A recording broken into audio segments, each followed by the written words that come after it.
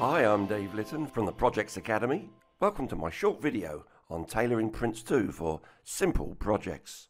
One of the most common questions I get is that students, when they first get hold of the PRINCE2 official guide, get totally overwhelmed with the amount of information there. And the last thing they think about is taking PRINCE2 and making it more complex. Indeed, PRINCE2 is a simple framework that you are supposed to tailor to suit your project. So the question they actually ask most often is, how do I use PRINCE2 for a really small project? Well, the answer is I'm not quite sure what you mean by a small project. A small project for a multinational company might be a very large project for a smaller organisation, so I'd rather use the word simple, since we will all agree what that means. If it's simple, it means it's low risk, probably fairly short in time, it doesn't require a lot of resources, and hence you won't need a lot of money to actually run the project. So the rest of this video is assuming that you want to use PRINCE2 for a simple project. So let's get stuck straight in. Let me start at the beginning, therefore. Directly a project mandate arrives on your desk. The first thing you'll want to do is open the PRINCE2 official guide or manual and note that the first process that happens before the project starts is called starting up a project. Well, I want you to close the darn manual because I'm going to share with you what exactly is in the manual if it really was a simple project. And when it comes to pre-project, starting up a project, it does not have a plan. Remember, starting up a project is not a stage, it's merely a time frame, and hence it doesn't have a plan for exactly how you're going to spend that period of time. And that's a good thing. Now this is going to be quick and dirty, and I want you therefore to consider startup or starting up a project as simply a checklist of activities you need to do. Now, what you're doing here, pre-project, is trying to sort out some basic things and collect some basic information. What PRINCE2 does say is that starting up a project should be a fairly quick process, anything from a few hours to a few days to maybe a few weeks if the project is very large, which is not what we're here to talk about.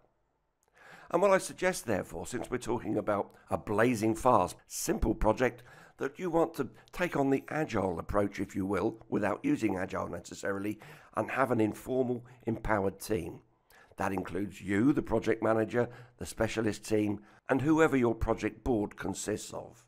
So one of the first things you want to do, whatever the size of the project, is to understand who exactly is involved here.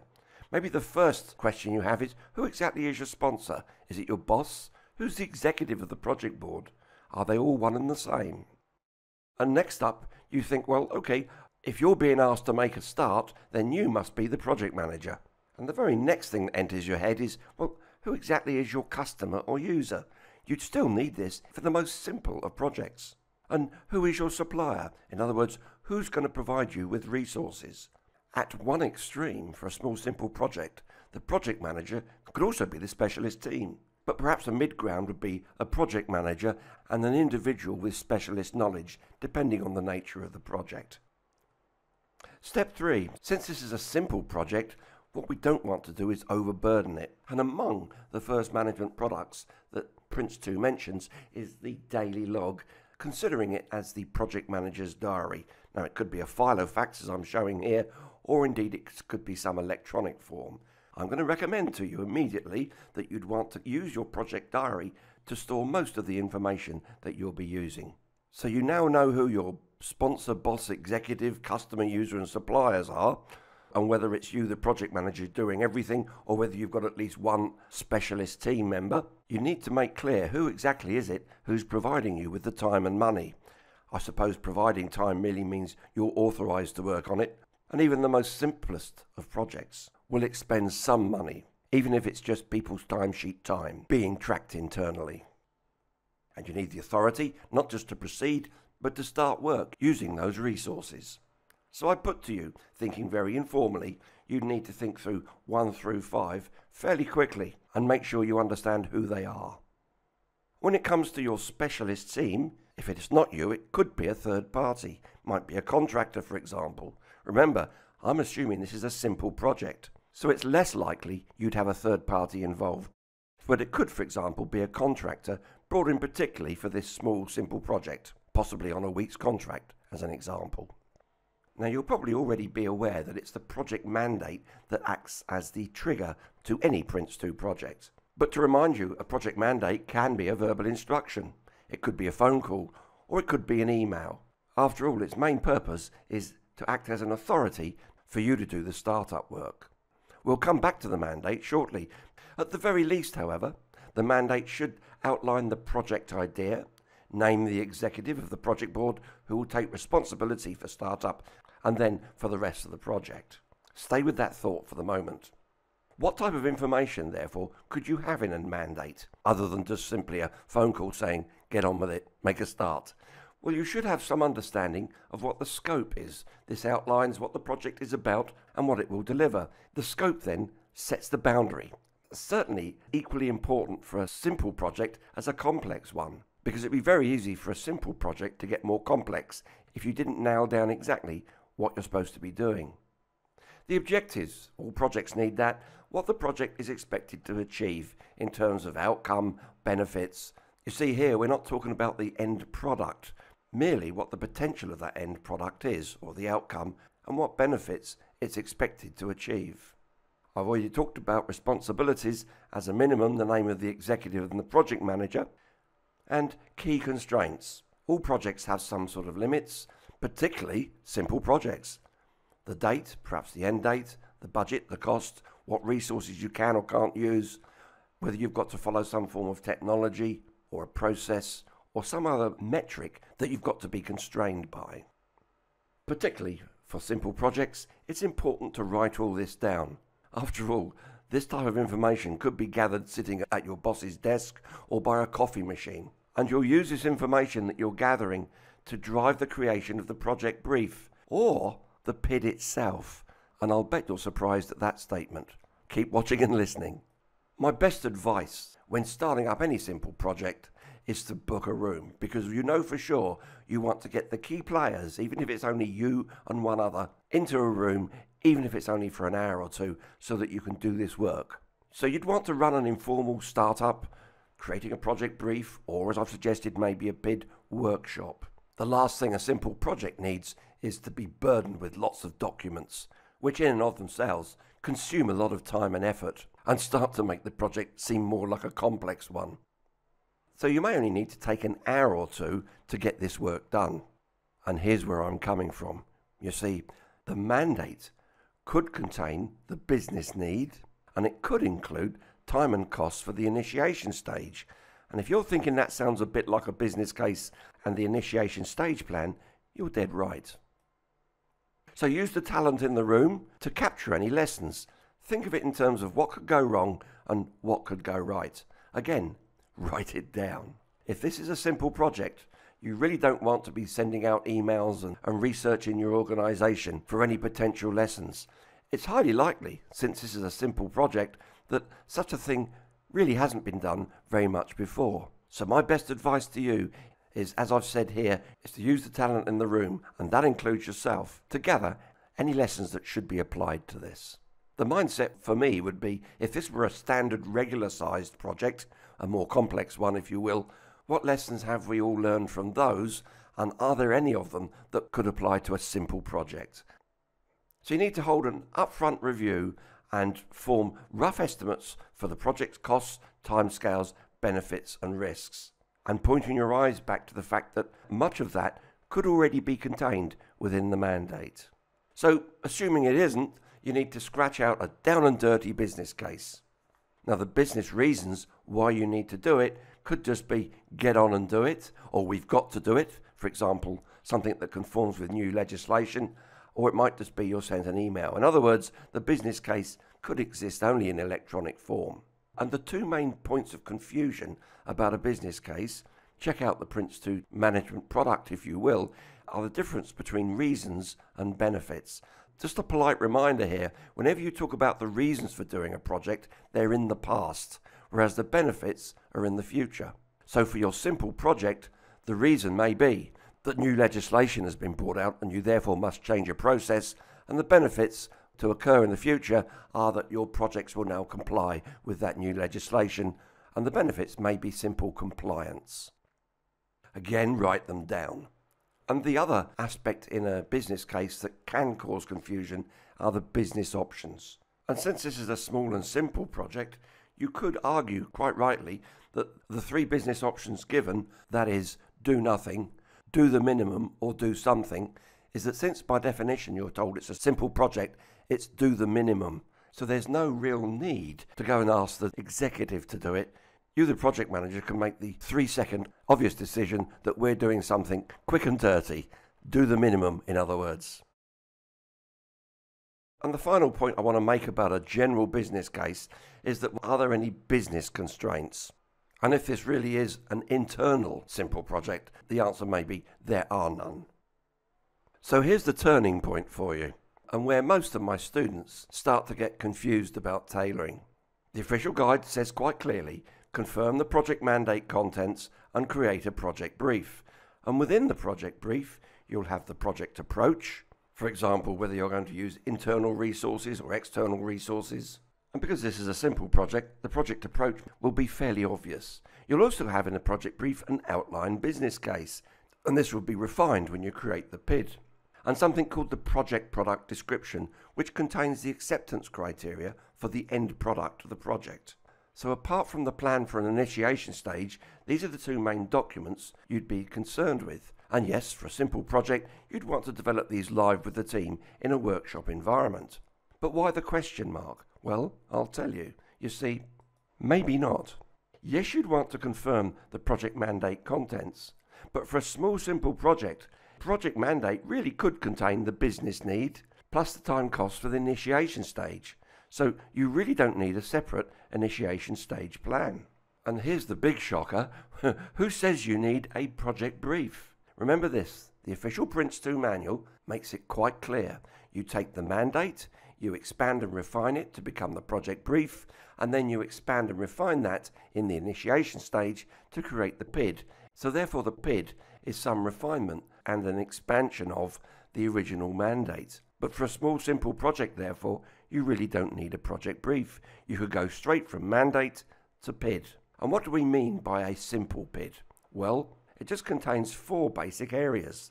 The project justification, which may be identical to the business need contained in the mandate, a basic project plan, I'll come to that later, and some product descriptions. It may only be one for a simple project. In other words, the product description is the end product itself, and you still need some form of project controls, otherwise you really aren't using PRINCE2, and I'll be covering that in the coming slides. And don't forget, when it comes to project controls, things like reports, managing risks and issues, and quality, you can keep them all informally within your daily log. Because this is a blazing fast, simple project, it's important that you remind yourself to do all of the work here face to face, wherever possible. Keep it informal and verbal. Now, the graphic which would have caught your eye immediately is PRINCE2 Agile. And I'm not suggesting you therefore have to treat simple projects as agile projects, but the agile approach has a lot of good ideas in it with regard to running an informal simple project. Do everything in simple meetings wherever possible, even if you're just simply chatting about it. By all means, post-it notes on a wall, information radiators is what Agile calls them, are a great way to capture quickly ideas and to create plans. I suppose at an extreme, it could be a stand-up meeting, even by a coffee machine. And because I want you to stay away from documents as far as possible, since they take a lot of time and effort, then don't forget some of the technology you've already got to hand. Indeed, just as the graphic here shows, if you've got 2 or 3 of you in a room, having a notebook or tablets to hand would be a great idea. And if you are creating any information-rich diagrams on whiteboards or walls with post-its, then don't forget your smartphone is good for 2 things: capturing them in a high-definition picture rather than drawing some complex diagram, and also to clarify information live during the meeting. So what have we learnt so far? Well, it's certainly that there are some opportunities for combining or removing altogether some of the more formal documents. And since I've dared to suggest that you take the mandate and refine that directly into the project initiation documentation, then it suggests also that there's some scope here for combining processes. So what I want to do, so that we're all starting on the same page, is to remind you what a formal, full-blown PRINCE2 project might look like in terms of the PRINCE2 processes and the product timeline. So stay with me here, because over the coming slides I'm going to strip this bare and show you exactly what a simple project would look like. So starting pre-project with the project mandate, this is issued and it's a trigger, as you know. And the first process it would trigger is the starting up a project process. This is all pre-project. Again, just reminding you of some of the things you need, and that is to design and appoint the project management team. In starting up a project, you have two main products, the initiation stage plan and the project brief.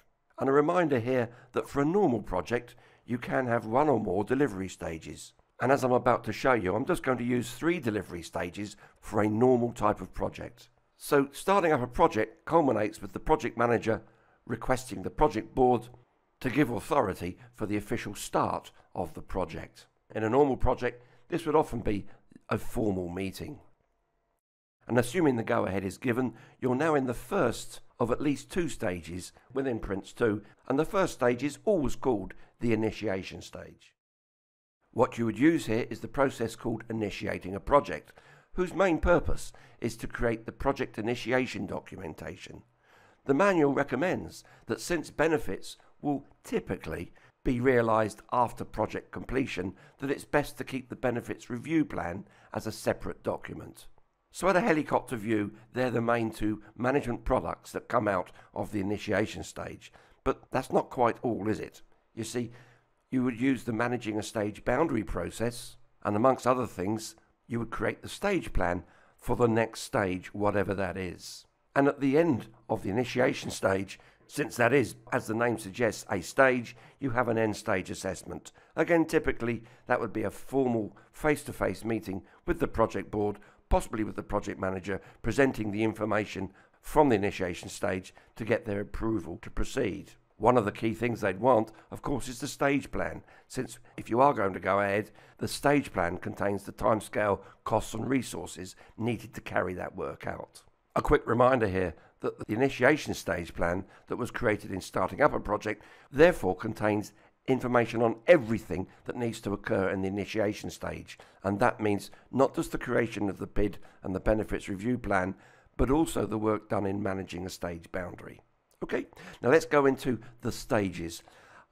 Because I'm suggesting this is a normal project, I'm just going to make the assumption that you've got a further 2 delivery stages. You could have many more than that, of course. So what happens here? Well, now the project manager would use the process of controlling a stage, where the objective there is that the project manager manages and the specialist products are created by the specialist team, and they have their own process called managing product delivery. Typically a team manager and the specialist team, although it may just be the specialist team themselves. So the first thing the project manager would want to do is to issue the first, or maybe the only, work package within that stage. The team manager or the team needs to accept and agree that work package, and then the work of creating the specialist products begins. Within the work package, it would lay out exactly how often the team has to report progress back to the project manager. This is called a checkpoint. It may be a report, it may be a meeting. Typically, this might be weekly. The project manager also has a responsibility. You see, it's the directing a project process down here, which is where the project board live. And it is they that agreed the start in the first place and were responsible for giving approval at the end stage assessment. So within the work package, it will explain exactly how often the team are to deliver regular checkpoints. It may be a report, it may be a meeting, and typically these would occur weekly. When the work on the work package has been completed, then the team need to inform the project manager that the work package has indeed been completed. But the project manager also has a responsibility to the project board. Because they are managing by exception, one of the PRINCE2 principles, then the project manager needs to give the project board regular progress reports, and this is called the highlight report. In PRINCE2, there are 2 forms of controls, time-driven or event-driven. Both of these are time-driven because they happen on a regular basis, typically weekly for the checkpoint report, typically monthly for the highlight report, although both of them could be some other time frame. So this is a cycle throughout the stage, the project manager giving out 1 or more work packages and ultimately being informed that the work package is completed. The project manager, of course, needs to assure themselves that that is the case, and then they may issue the next work package and the cycle continues. Within a stage, there may be more than one specialist team, perhaps one performing hardware and software, another mechanical work, and so on, in which case the interface between controlling a stage and managing product delivery could be giving out multiple work packages even at the same time to these different teams. And every work package, as you know, contains at least one product description. Let's imagine now that the work of the stage is complete. Every work package has been given out and all of the products have been created, authorized and signed off. The project manager will now use the process managing a stage boundary to update the PID and carry out product-based planning to create the stage plan for the next stage. In my example here, it's the third and final one. Once more, it's the project board that are responsible for holding an end stage assessment in some way and agreeing or otherwise that the project can indeed proceed to the third stage. In my example, it's also the final stage. So one more time, I won't go through it again. You have the interface between controlling a stage and managing product delivery with regular checkpoints and so on, and the project manager giving regular highlight reports back to the project board. The difference in the last stage, whether it's the third or whatever number, is that the project manager uses the closing a project process, in this case, to close the project. Now, the project manager can only request closure because it's the project board that are responsible for authorizing that. Good. So what you've just had is what a normal project looks like. But the whole purpose of this video is to talk about a small project. So it's the next slides you'll be most interested in as I peel away the different layers of the onion skin. Let's make a start. Well, for a simple project, I'm suggesting that you typically only want 2 stages. And so for the rest of these slides, I want to make that assumption. So let's clean the decks a little so you can see exactly what's going on here. What we're saying is we don't need a third stage. So let's move it and show now that the project looks exactly the same. There's no smoke and mirrors here, nothing up my sleeve. I've merely reduced it to showing 2 stages, the initiation stage plus 1 delivery stage. Everything else has remained the same. But let me just clean the decks a little just to help me in the coming slides. Watch carefully, I'm not changing anything, I'm just moving stuff around a little. There we go. You've still got the project plan and you've still got the stage plan for the initiation stage. Okay, good. Now, first up, on a simple project, the mandate could be an email. Yes, indeed. And in that email, as I've suggested, it could have other aspects such as the business need included. Now, that won't change our picture in any way, so keep watching. As I suggested, although the mandate could be an email, it could outline the business need. It could also contain the initiation stage costs and timescales, covering all this stuff here, in which case you don't need an initiation stage plan since the work's already done. So goodbye to that. What's next? Well, on a simple project, the project brief may not be needed. As I've suggested, the project mandate is normally refined into the project brief, but if you have sufficient information within a simple project, then we really don't need the project brief either. Why? Because the mandate could be expanded directly, leading to the creation of a simple PID. Let's see what that looks like. Goodbye project brief. And if it's a simple PID, then we wouldn't really want any other documents. So the benefits review plan as a separate document is no longer needed. So goodbye to that as well. So let's just clean the decks and see where we've got to. Okay, it's looking somewhat simpler already, but stay with me, there's more fun to come. So the pre-project time frame and the initiation stage could be combined. Why? Well, we're taking the mandate and we're jumping straight to the PID, in which case the pre-project and the initiation stage is really one time frame. So let's repaint that picture right now. There we go. I haven't changed anything else. I've merely combined this into one. And this shows exactly what we're doing. We're taking the mandate, we still need the project team, and we refine the project mandate into the PID itself. Everything else thus far looks the same. Let's continue. I want to remind you of something I said in an earlier slide. The daily log could be used to record risks, issues, lessons, and the quality results. What does that mean? It means aspects such as configuration item records could be used in the daily log.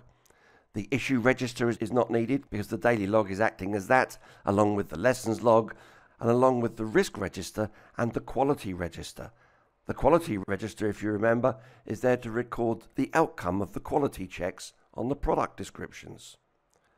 And of course, the daily log, for example, if it's a Filofax or similar, could be used to develop the project plan. Now, what I'm inferring here is not that you draw a project plan inside your Filofax, because one of the things about the project plan is you need to get the project board to approve it, and loaning them your Filofax isn't very practical. But certainly to develop the ideas within the project plan, you could do that in the daily log quite easily. In a normal, more complex project, you may well use a planning tool such as Microsoft Project. You may want to produce a simple version here. On the other hand, if it's a simple project with only one delivery stage, it's almost something you could sketch out, possibly on a whiteboard, and take a picture of it with someone's smartphone.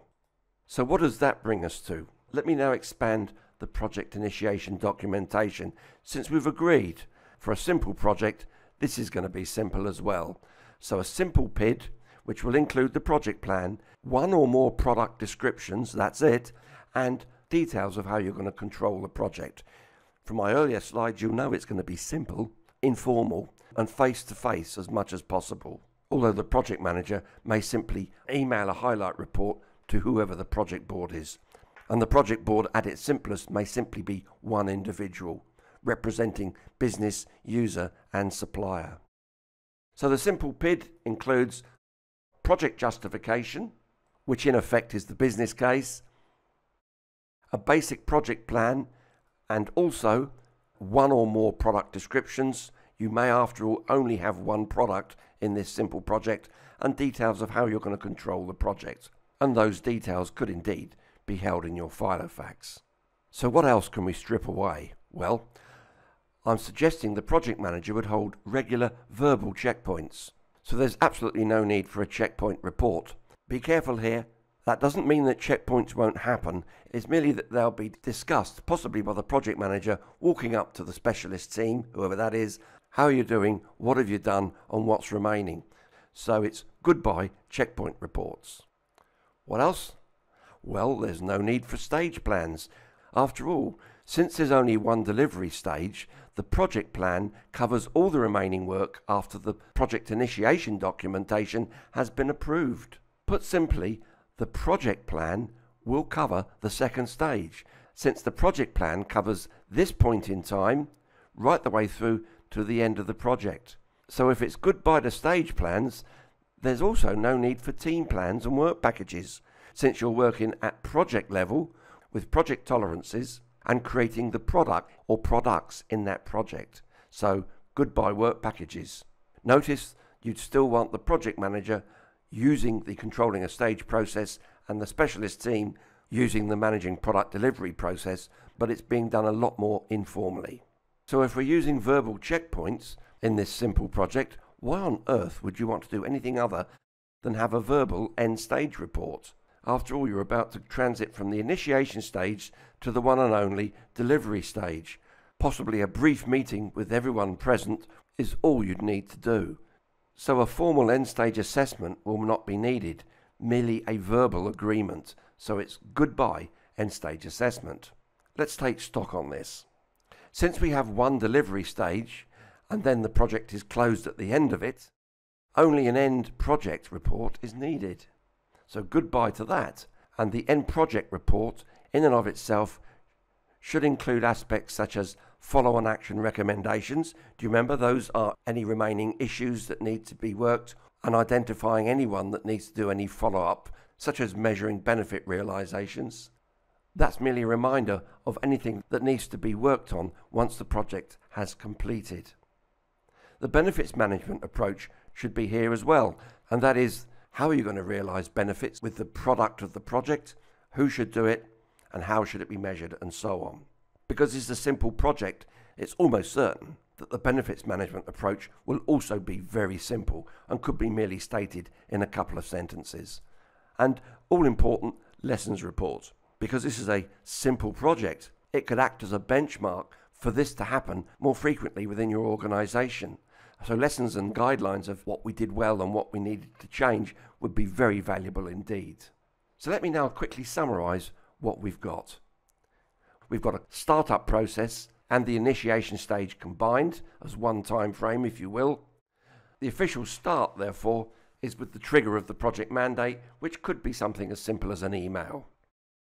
And for a small, simple project, there's no reason at all why this shouldn't include the business need plus an expectation of initiation stage costs and timescales. Let me just pause for a moment and take time out here. If this is a small and simple project, do you agree that you could get a team together in a room and create a simple PID, including a simple project plan? How long would that take? 1 hour, 2 hours, 3 hours, 5 hours maybe? Would you agree almost certainly for a simple project, the startup and initiation stage could start and indeed finish within a 24-hour period? So when I say it needs to include the initiation stage costs and timescales, that's 1 day in duration and maybe 2 or 3 people in a room. So you really don't need a complicated initiation stage plan to work that out. You'd use the daily log for risks, issues, lessons and quality, as I've mentioned already, and to make notes on the creation of your project plan that you would create in this same meeting, because you're going to take the mandate and expand it into a simple PID consisting of project justification, simple project plan, product descriptions, 1 or more, and how you're going to carry out project controls. Most of that could be captured in the daily log, and the project manager merely email the information to others. As I've suggested, the simple project plan might be worth doing separately. So what I'm suggesting here is that you have a face-to-face end stage assessment meeting in order to approve the PID plus the delivery stage. And because there's only one stage, it's the delivery stage, then the project plan doubles as the stage plan, therefore you don't need a stage plan. The level of detail in the project plan, along with its controls, will be adequate as it is from the beginning to the end of the one and only delivery stage. So this needs to be approved, again possibly verbally, at the end of a workshop meeting, and we're then into the delivery and final stage combination. What have we got here? We've got a project plan which we'll be using to manage the level of detail for the rest of the project. We'll be using verbal checkpoints and highlight reports, although you may want to email salient points to key stakeholders, including the project board. You're creating products using the product descriptions alone. It is their quality criteria and the methods and the resources needed that will guide the rest of this delivery stage. And you'll be carrying out informal methods for the management of issues, risks and quality. In other words, capturing it in your daily log, whether that be a file of facts or some electronic system. And finally, once the end product has been approved, the project manager will want to create an end project report, and it is that will trigger project closure. Good. By way of closing, let me remind you of my first slide where I said I wanted to call this a simple project, not a small one, since small is slightly ambiguous. What I hope you've got out of this is some ideas about stripping away the complexity and tailoring PRINCE2 so that you still harness the power of the method, but use it in an appropriate manner. I hope I've given you some ideas and some encouragement about using PRINCE2 for some of your smaller projects. And may I suggest that the next steps for you is to get your hands on my PRINCE2 Premium Primer today. My name is Dave Litton from the Projex Academy. You can find my PRINCE2 Primer on www.prince2primer.com. Thanks for your attention, thanks for your interest, and I look forward to working with you in the near future. Bye for now.